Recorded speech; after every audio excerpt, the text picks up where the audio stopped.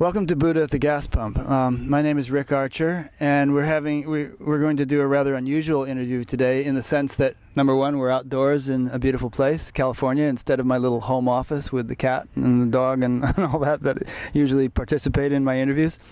And number two, this is a very spontaneous interview. My main guest here is David Loy, PhD, and Igor Kufayev, whom I've interviewed twice, is going to participate in the discussion. Igor and I both found David's presentation here at the Science and Non-Duality Conference in California to be fascinating. He discussed spiritual ecology with Llewellyn Vaughan Lee. And so Igor had the thought to have a little conversation with David and put it on tape. Let me explain who David is. He is a Zen teacher. He was the Bessel Family Chair Professor of Ethics and Religion and Society at Xavier University in Cincinnati from 2006 to 2010. His books include Non-duality, A Study in Comparative Philosophy. He's an authorized teacher in the Sanbo Kyodan lineage of Zen Buddhism, where he completed formal koan training under Zen master Yamada Koen Roshi. And he told me that he had spent 20 years in Japan doing this study. So I've wanted to interview David since I met him here at last year's conference, and so it's kind of expeditious or auspicious that this all came together as it did. So thank you very much, and thank you, David, for doing this. Thank you, Rick. Good to be here with you and to be a part of this. Yeah. Good. Now I thought we might start by just having you lay out for us what is sort of, what really lights your fire these days, and perhaps in terms of spiritual ecology. And I'm sure that'll stimulate a discussion that we'll easily fill up an interesting hour with. Sure. Well, as we all know, we're in some trouble, right? We have an ecological crisis as well as a number of other ones. And this isn't only a matter of climate change, but also things like species extinction, massive extinction events, and overpopulation, and so forth. And a really important question is, so what's the relationship of this crisis? How do we respond to it? How do non-dualists respond to it? On the one hand, we have a conference like this one here in San Rafael, the Science and Non-Duality Conference, where we're trying to understand the confluence of what science has to say about neuropsychology and so forth, and also bring in these great non-dualist traditions. But where's the intersection? And the reason this is a really important issue is that what sometimes happens is that the way non-duality is understood, it actually ends up kind of rationalizing a certain sort of passivity. What I mean by that is, if you use the metaphor, for example, of say sea and waves or ocean and waves, if each of us is a wave, so often non-duality is understood as a matter of experiencing the ground, the sea, the water. And the understanding, therefore, is if I can touch, if I can realize that ground, that quiet place within me where there's no need to go anywhere, that doesn't get better, doesn't get worse, then there's a kind of liberation involved with that. I think Igor talked about the witness stage, is sometimes called. But the problem with this is the danger is that one is tempted then to think that that's all you have to do, just sort of reside there. And so it seems to leave the world, the ecological situation, just free to deteriorate and break down further.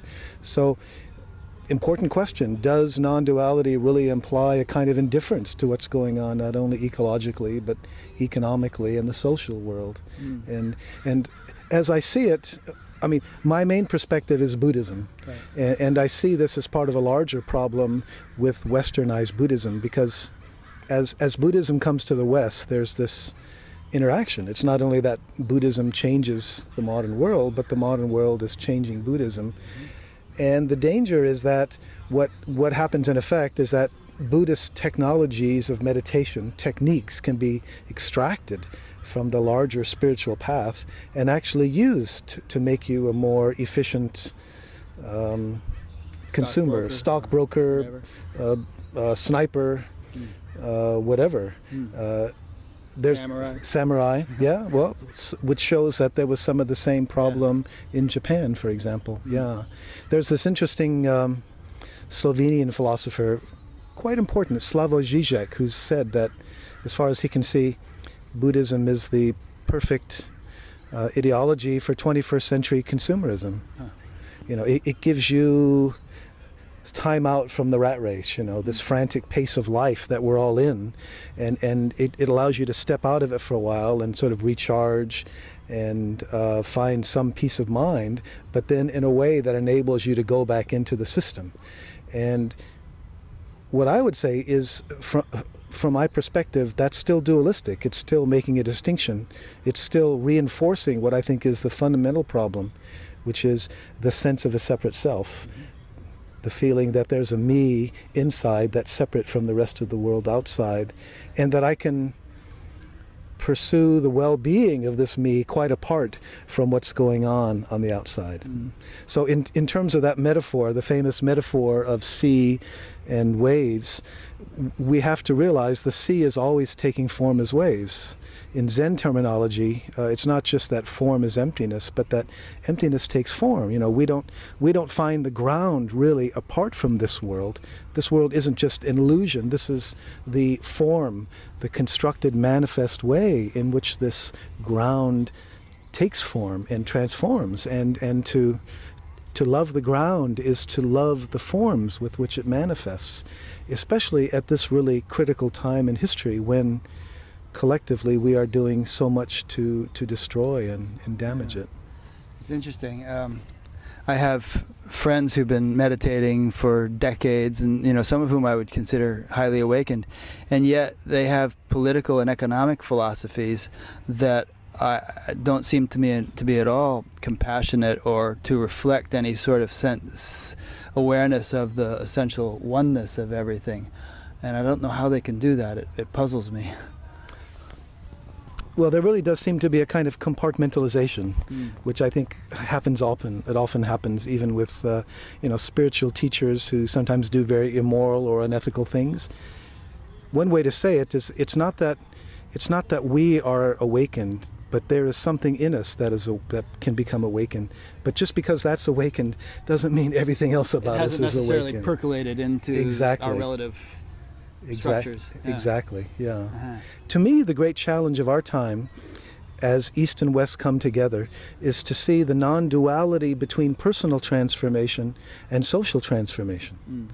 I mean, we know, of course, that Asian forms, Indian, East Asian forms of personal transformation have emphasized the individual. Right. And since that's been happening in non-democratic societies, that's what they've had to focus on. Yeah. But now we come into contact with a modern world largely informed by the West, where I think the highest ideal is something that comes out of the Abrahamic tradition, social justice.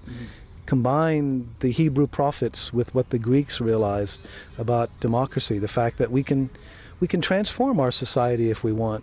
And I think that's at the heart of what we've been able to create today, not only democracy, but human rights, women's rights, anti-slavery, civil rights. I mean, this development of justice, right? So, which is more institutionally focused. I think now we're at a time when we can see the necessity of bringing the two of these two together. Yeah. We can see the limitations of either one by itself. And one way to say that is simply, we're talking about two types of freedom that need each other, right? The individual freedom from our own greed, ill will, and delusion that traditions like Buddhism and Hinduism are focusing on, but also the kind of institutional freedoms that the Western tradition traditionally focuses on. And we need both. As Gary Snyder, he put it wonderfully exactly 50 years ago. He said that the mercy of the West has been social revolution. The mercy of the East is insight into the basic self/void, or realizing the emptiness of the self. And he ended by saying, we need both. Feel free to reach for the mic, Igor, anytime you're ready to say something. So do you see that as a kind of a direction that's taking place in contemporary non-dual and spiritual circles? Is there an integration taking place, or is it really in a very fledgling stage and needs a whole lot of shepherding along to become significant? It's a very good point. Just speaking in terms of socially engaged Buddhism, which is what I'm most familiar with, in certain ways it's a victim of its own success in that certain types of social engagement, especially what we might call service, helping homeless people, hospice work, prison work, this is generally accepted and it's become very important and it's wonderful. But on the other edge of the spectrum, I mean, we not only need to help homeless people, but we need to ask why in the richest country, exactly, and why are they increasing in a country that is by far the richest that's ever existed, you know? Yeah, why do we have the largest per capita prison population of any country in the world, you know? Exactly, exactly. Another way of saying it is we're often, the engaged Buddhists are busy sort of fishing people out of the river who floating by in the river, but you know, there comes a point when you start to ask, well, who's pushing them in around the bend? Yeah, yeah, very good point. Of course, you know, a lot of times we feel powerless. There's just, you know, the forces of the world are so huge, and, you know, the corporations and, you know, governmental forces and so on. And here we are, you know, are this handful of so-called spiritual people. And, you know, you feel like, well, what could you really do aside from just, you know, focus on this little prison project or this little homeless project or something, but it's a drop in the bucket. And, you know, global warming is this massive thing. We're at 390 or 400 parts per million of CO2 in the atmosphere, which is unprecedented in tens of thousands of years. We shouldn't have gone any higher than 280, and yet we're totally in uncharted territory. And what's that going to mean 20 or 30 years down the line? And, you know, a lot of people get a little bit discouraged and begin to feel that it's a lost cause, and, you know, I might as well just, you know, make sure I don't reincarnate again, because it's going to be hellish around here next time.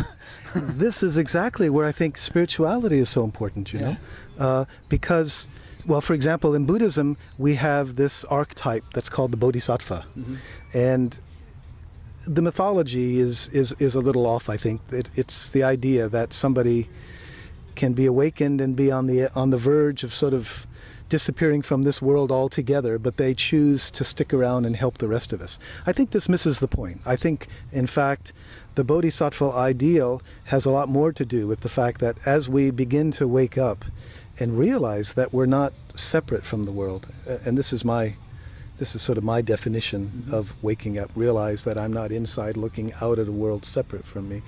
As we realize that we're non-dual with the world, then that doesn't in itself necessarily get rid of these old self-centered habits and ways of thinking and acting. And what the task of the Bodhisattva is then is to start transforming one's motivations, one's way of living in the world, so that instead of asking, you know, I'm separate and how can I get what I want or what I think I need out of the world, we start to turn that around and we ask, okay, if I am the world, if I'm one of the countless ways in which all of this is coming together, then this is my body, this is what I really am.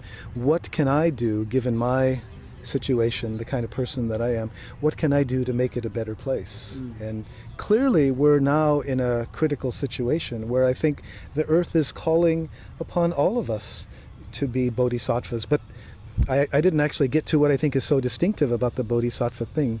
You're exactly right. We tend to feel overwhelmed. The problems are so huge. But in the Buddhist tradition, at least, the bodhisattva classically takes a vow to help all living beings in the universe wake up. Whoa. Big job. Yeah, you know, it's like universe. Big universe. So it's like, you know, you don't hold your breath, right? Right. You can say it's more constructing the meaning of your life, sort of basing the meaning of your life, and so you're working in a certain kind of direction.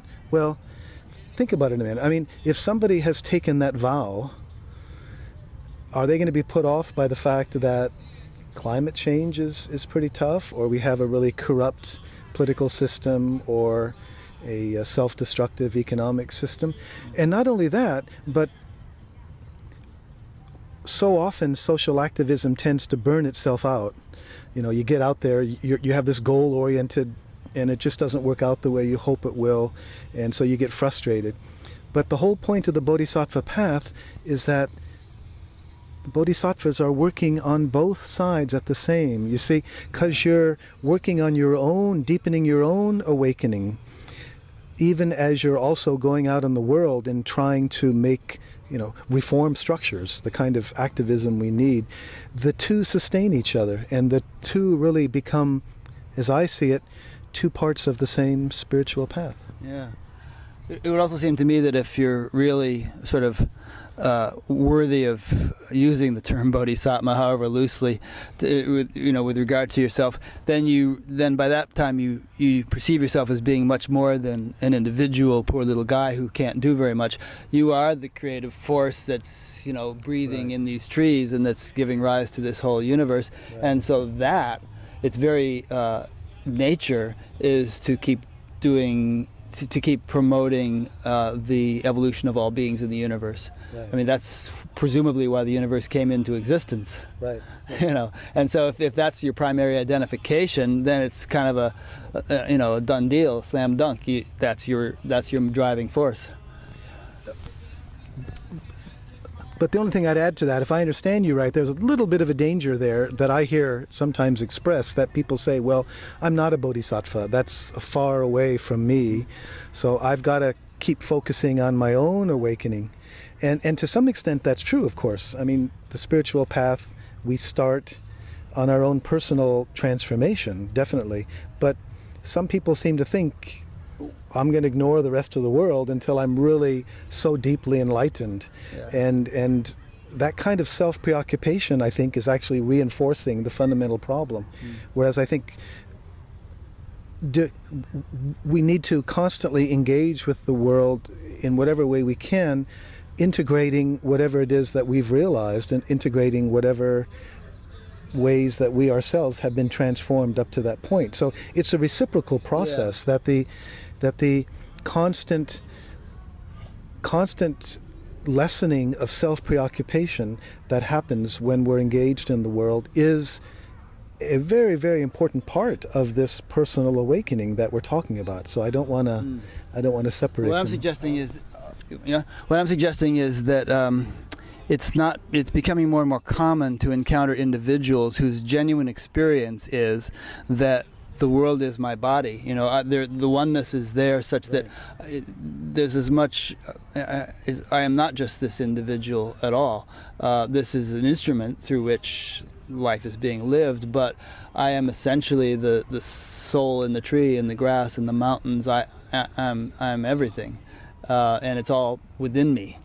And so from that, not just as a kind of a nice philosophical concept, but as a living, breathing experience that is becoming more and more commonplace. And such individuals really are, and they're not individuals. The terminology trips you up. Such people really are that bodhisattva consciousness that is infusing evolutionary juice into the world, and thereby helping, hopefully, to transform it. I think Igor is ready to say something.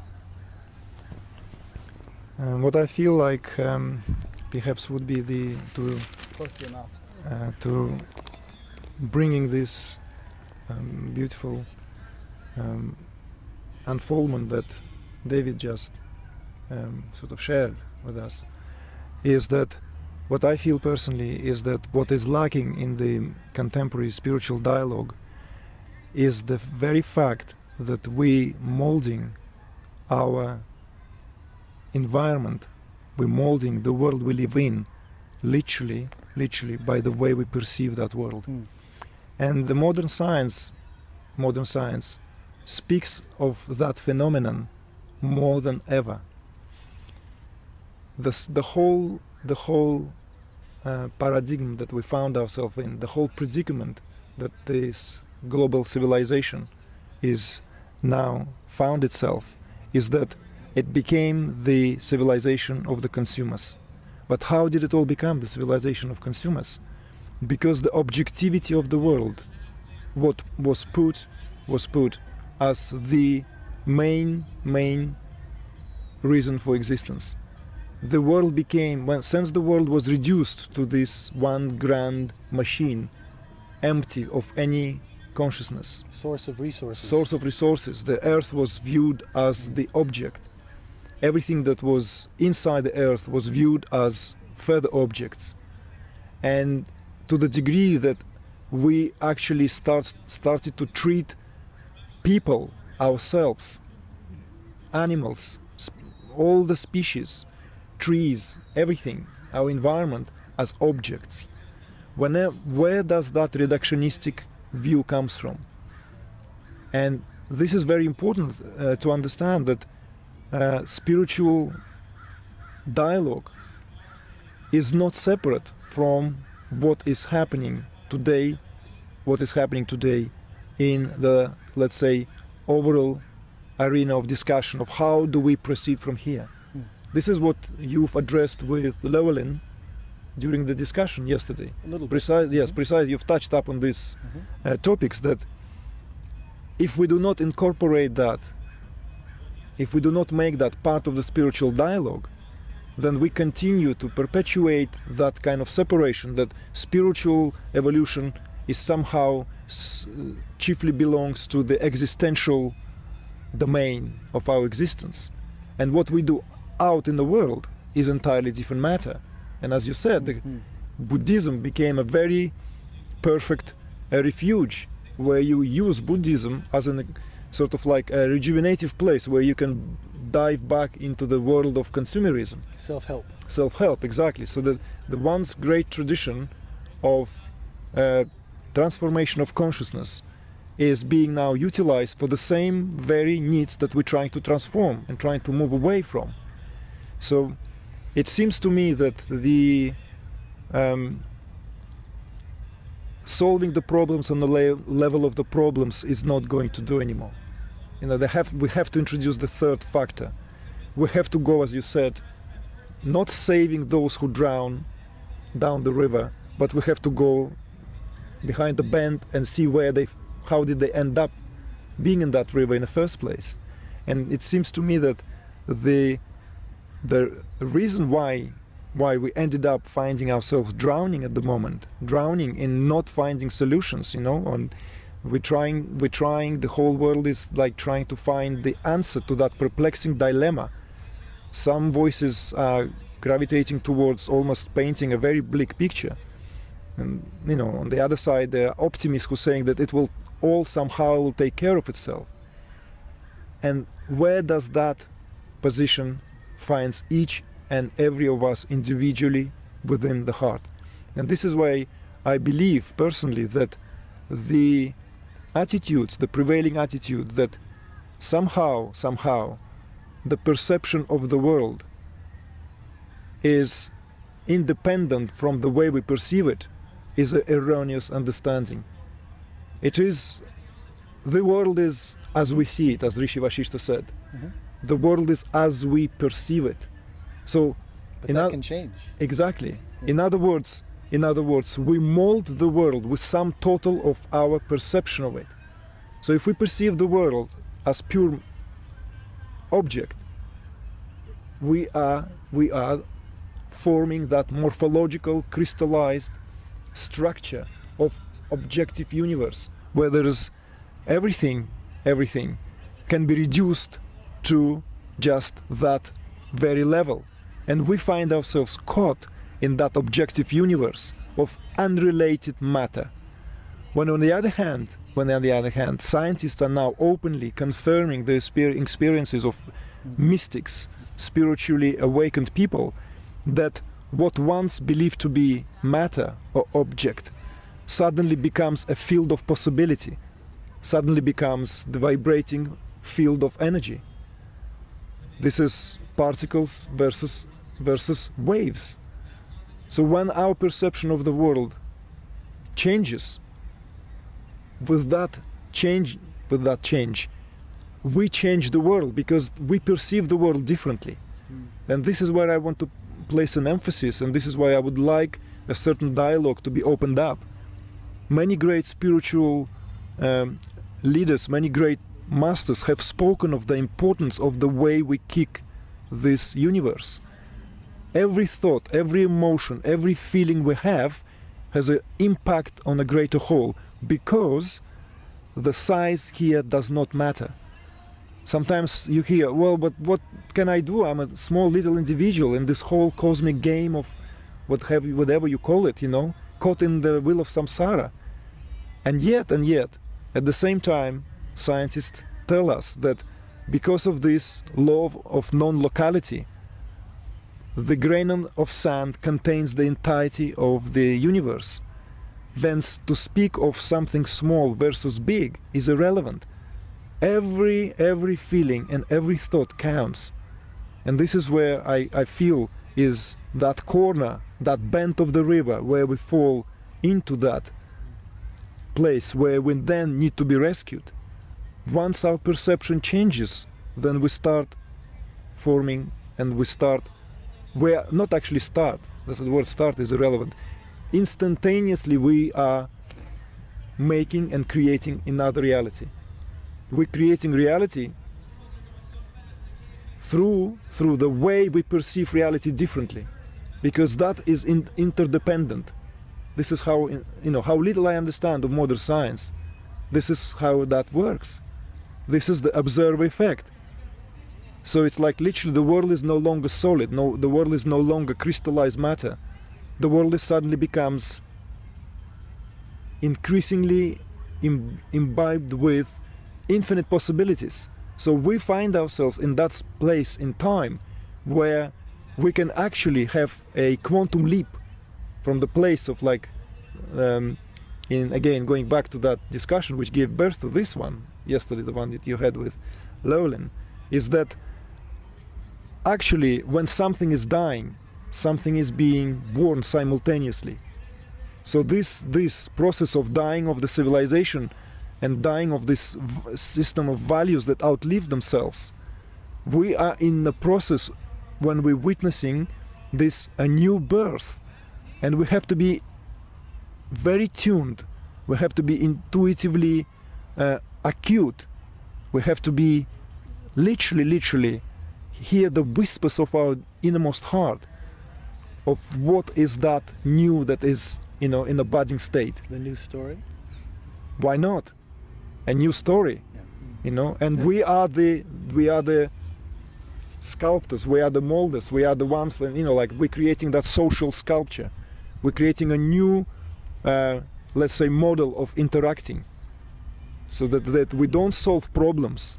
We don't go around plastering the wounds of the earth, the wounds of the world. Earth can heal itself, like this great power that is embedded in that absolutely conscious of itself, beautiful, living, pulsating eco-organism. But what we can do, we can willingly participate in that process. And this is what I feel is very much, this is why I felt it's like the messages that you were conveying yesterday in that dialogue, in that panel, is that it's so timely, because when people feel that existential quest for self, let's say, in whatever way you call it, enlightenment, emancipation, it's not removing oneself from the world and allowing the world to take care of itself. This is the greatest delusion, because if 2-3 people saying that, there is an army of those who follow way before they reach that state, of emancipation, and they are withdrawing themselves, so to speak, from that very important partaking. They basically they live neither in a state where they transcended, let's say, the gross aspects of reality and abide in their essential nature. It's just they've created this kind of attitude, a mood, and by not fully understanding this engagement in the world, like of what you have beautifully spoken about as the real role of the bodhisattva, they become literally, they withdrew from the world. It's like the annihilation. It's like the story of India of the past 1,000 years, that completely India became the subject of many foreign invasions precisely because of misunderstanding of the whole notion of illusion, Maya, because the world was negated as it's not real. Why to bother? Well, that's, you know. Another way to express, or what you're saying, or a large part of it is the need for a new story. You know, we perceive the world and we act in the world in the way that we do because of our stories about it. And you could even say the world is made up of our stories. Absolutely. Yeah. And the problem is, well, first of all, it's fascinating that suddenly in the last year or so, this is what everyone seems to be working toward, the realization that the old story, which is really, you know, behind, I think, the ecological crisis and the economic crisis, behind a lot of the other breakdowns, we also have a story crisis, because if we believe that the universe is simply a bunch of dead matter, and that we're just accidental forms of that matter that have no meaning, we're here just formed for a little while and then we dissolve and there's no meaning, there's nothing, there's no continuity, nothing, then truly this has extraordinary implications for how we live both individually and also collectively in terms of what we do to the earth.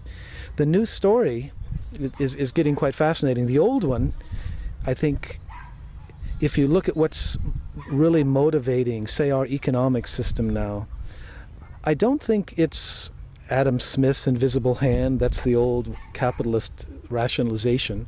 I think it has a lot more to do with social Darwinism, you know. Survival of the fittest, and every man for himself. Right, and which isn't what Darwin himself taught, right?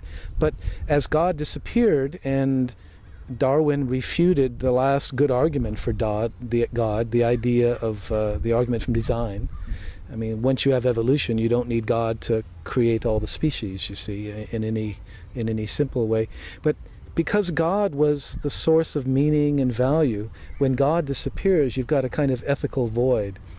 And what leaps into the void? Well, a kind of social Darwinist ethic that I think is still prevalent today. We don't call it social Darwinism, we call it, it's Ayn Rand or somebody like that. But it's in Buddhist terms, it's a rationalization for greed, aggression, and the delusion of a separate self, you see. Whereas what we're finding now, it's really exciting, new studies in cosmology and evolution.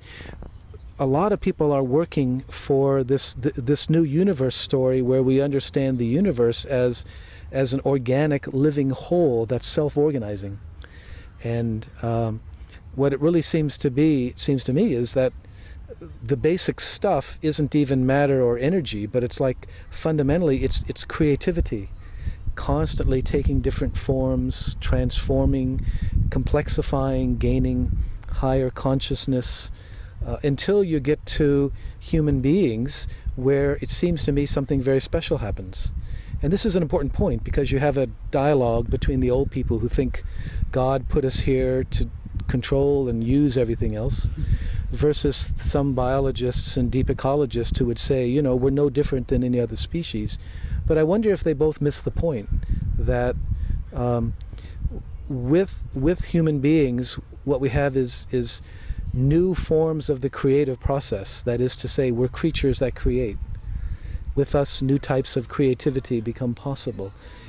And to say it another way, in our meditation practice, when we learn to disidentify with everything, this also is what enables us to wake up and identify with the whole cosmos, and to take the well-being of the whole cosmos as the meaning of our lives, both individually and collectively. This is huge. I mean, this is a much more, I mean, first of all, we're not some accidental form of dead matter. With us, the universe. Or the logical progression of evolution. It's not an accidental evolution as it's like the Darwinist theory. It's just the system becomes more complex and complex, and suddenly we are until the universe becomes aware of itself, which is one way we can understand it. Exactly. Yeah. And I just wanted to sort of to echoing of what you just said. It's precisely what I meant by the perception of reality, because that's what you call the creative process, because that's what is given to us. And you can, in a way, one can interpret the words of Old Testament is that the Adam was put in the garden to take care of that garden, because it was in the Adam's capacity. It is in the capacity of the human being, it is in the capacity of the human nervous system, human creativity, because it's absolutely identical with the greater cosmos. Because as some of these presenters from the scientific background showed us, that man stands right in the middle of the greatest in terms of the size. Humans. Yeah. Well, it's an old. The human stands in the middle. English is his second language. And the smallest. So that in a way that this is the great Adam Kadmon, the Purusha of the Upanishad, the Purusha in the form of the human. So this, in a way, that's what I meant, and then you've took it further in terms of the creative process. Like, let's say, nothing is devoid of consciousness. Everything is consciousness. The tree is consciousness. The piece of rock, as I was saying earlier, that the granite slab has consciousness, and if you zoom in to it and you carry on zooming in, then that inert dense matter will eventually go on the level when everything is dances. There's nothing in the universe, even on that level, is absolutely inert. Everything is relatively inert to something else. So in human being, liveliness brought to its utmost. In human being, this is where the full world of basically this whole creation rejoices. And we forget that. We forget that a human being is indeed unique. And that, precisely in my view, what places us in the position of responsibility. Not in that kind of like patronizing responsibility that we've been so far exercising over the rest of the, let's say, species and the earth itself, where we've been sharing the place. But I'm talking about the responsibility from the greater sense, from the responsibility that we are the creative beings with the capacity to literally make anything possible. The tree is just witnessing silently there, and that's what makes us unique. One of the important things about the Adam and Eve story that really stands out for me is that God made man, or as we now say humans, in his own image. Does that mean that the God has two eyes and a vertical nose? No, I mean, if God is a metaphor for the creative process, it means that, with us, this we embody that creative principle in a way that no other created being does, which gives us, of course, very special responsibility. But how wonderful it is to realize that the same creative process that creates a galaxy, the same creative stuff that creates a rose bush or a rock or this tree, is also creating our thoughts and our words right now. That this gives us the kind of non-duality, the kind of new story that I think we're going to need if we're going to give life a meaning. And we can see how this is a way of explaining that it's with us that the cosmos creates meaning and also creates responsibility for itself. And so, I mean, we're all talking about this story. It's really, really exciting, the potentialities built into it. Sorry, No, that's all right. No, I love that. And what you were saying about Darwin kind of taking God out of the equation. Maybe he took God, the old-fashioned concept of God, and so if we just kind of look a little bit more closely, God hasn't gone anywhere, and as you so beautifully put it, every single particle of creation is brimming with intelligence. And if you look at anything closely enough, look at a single cell under a microscope, holy mackerel, that's not just a lot of little billiard balls running into each other randomly. There's some incredibly intelligent orchestration taking place there that is beyond our limited comprehension, and every single particle, all the trillions of cells, even within our immediate view here, are just saturated with that intelligence. But as you've been saying, we as human beings are somehow an even more developed expression of that, or we're able to sort of channel it more intentionally and fully than a blade of grass or something. So we're more influential, which kind of gets me to something Igor was saying, and which gets us back to the point of, should we feel hopeless because the powers that seem to be destroying the earth seem so vast and we seem so puny? If you go to a subtler level, you have more power. The chemical level is more powerful. If you release the energy in a lump of coal, it's a lot more powerful than the lump itself. If you burn the coal, or if you went to the atomic level of the coal, a single lump could probably power an entire city if that were the substance they used to create that kind of a nuclear power. So subtler levels, and as physicists tell us, the amount of energy on some level in our pinky exceeds, and it's just vast, inconceivable. It exceeds the amount of energy in the entire manifest universe. So we have a kind of the principle of the fulcrum going on here, where a great big, seemingly immovable rock. What are we going to do? But if we have a fulcrum, we can actually move the rock. So being able to function from a subtler level of awareness gives us an influence that we wouldn't have if we were just trapped at the surface. And so, spiritual, quote-unquote, people need not lament. They will and have and are having a powerful influence in the world, creating a new reality, as Igor puts it, by perceiving a deeper reality. They're actually manifesting that reality. But I don't think that absolves them from action at all levels. It's not like you can just sit on your butt and meditate and you think, okay, the world's going to change. There needs to be a more, for most people anyway, some should probably do that because it's their nature, but for most people, to really have an impact, you need to kind of be at that deep level at which nothing ever happened, and also express it to the best of your ability. There's everyone's heard of Amma, the hugging saint, and she has all these tremendous humanitarian projects that she does, and huge stuff, and and relentless, inexhaustible. It just keeps happening. And at one point, one of her swamis asked her, Amma, what more can we do for the world? And she said, what world?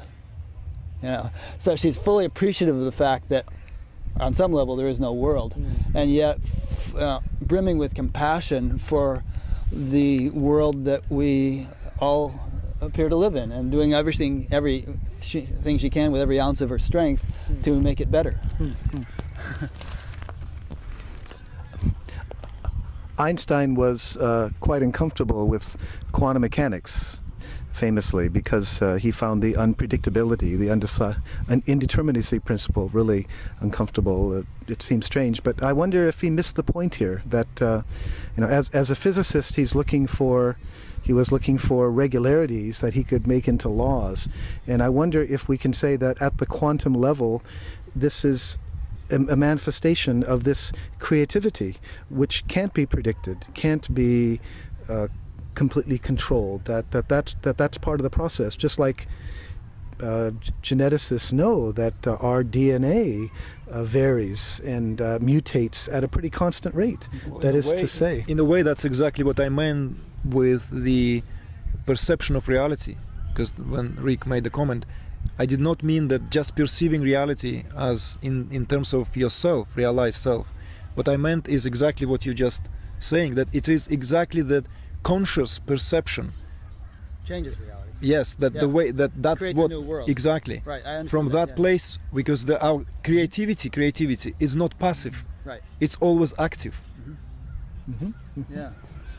And that a new story is exactly. That's when we weave a new story. That's exactly when we reintroduce new mythology, or we create the new story which our children and grandchildren will live. Right. Not very non-dual, I know, but that's that's how I feel. But of course, the challenge now is that we can understand who we are and our role in the universe in this new way, but we're challenged by the fact that this is a new story, still struggling to be born, and that the social economic world is largely determined by the old story, and that we're at a point in our social evolution where there's lots of resistance to the change. And again, I think spirituality has a lot to say. It can give us insight into the fact that, of course, the fundamental resistance here comes from the delusion of separate self, right? Not only the hyper-individualism and narcissism of so much of American life, but also the way that this ego becomes collectivized and institutionalized. So one of the things I've tried to point out is how Buddhism talks a lot about these three poisons: greed, ill will, delusion. Today they seem to be taking institutionalized form. Our economic system is really institutionalized. I mean, this preoccupation with, if greed is you never have enough, isn't that our economic system? Likewise, our militarism, institutionalized aggression, our media as institutionalized delusion to control our way of thinking, to keep us in this old paradigm, to keep us consuming, pursuing that as the way to be happy. So it's keeping the old story, rotating the old story, keeping us within that old story. And this is specifically media, because like literally the military and everything, you can, because the Goebbels, one of the four most important Nazi members, he said that you don't, like, once you have control of media, that's it. Yeah. You have total control. That's, you have a total control. Yeah. You know, that's the only control you need. You need to have control of the media, and that will by itself control the collective consciousness. And this is exactly where the new story comes into being. This is exactly the new story. This is exactly when we introduce, when we weave in the fabric of our existence, when we no longer participants or willing participants in that play which outplayed itself. Well, you know, when your gestation period is over and you're ready to be born, there's not much that either you or your mother can do to stop it.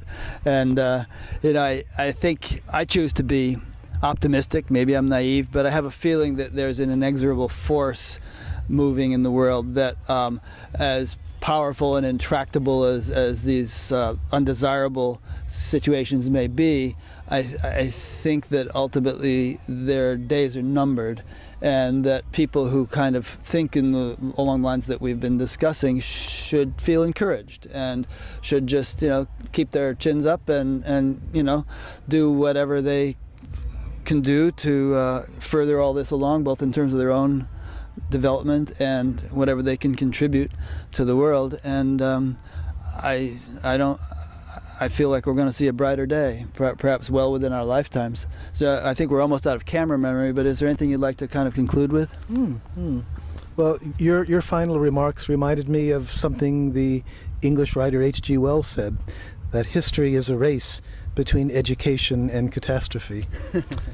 And I think, you know, that's very wise, especially education in the broad sense, such as the sort of non-dualist traditions are trying to encourage. And the important thing, it seems to me, is that in recent years both sides are speeding up. So, you know, there's definitely a change of consciousness happening, right. But also the crisis is there, and our spiritual traditions have to understand the implication of what we've been saying, that the ecological crisis is also a spiritual crisis. Yeah. And perhaps the speeding up of the spiritual is nature's way, or that cosmic creative intelligence's way of counterbalancing the severity of the problems that have been increasing. It's like, because nature abhors an imbalance, and so it's rising to meet that challenge. And may the better man win, and we know which one's better. Better human win. So I think we're about out of camera memory, so if we can, let's if I have time to do so, let's wrap it up. You've been listening to a rather different episode of Buddha at the Gas Pump. If you would like to see more of these interviews, go to batgap.com, batgap.com, where there's an ever-growing collection of them. If you'd like to be notified of new ones, there's a place to sign up for an email notification. I'll be linking to David Loy's website from batgap.com, and if he has any books on Amazon, I'll link to those. And of course, I already link, and will link again, to Igor's website, so that you can get in touch with these folks if you'd like to further the dialogue. So thanks for listening or watching, and our next interview, depending on which order we put these up in, will be Francis Lucille. I'll be speaking to him tomorrow morning. Thanks.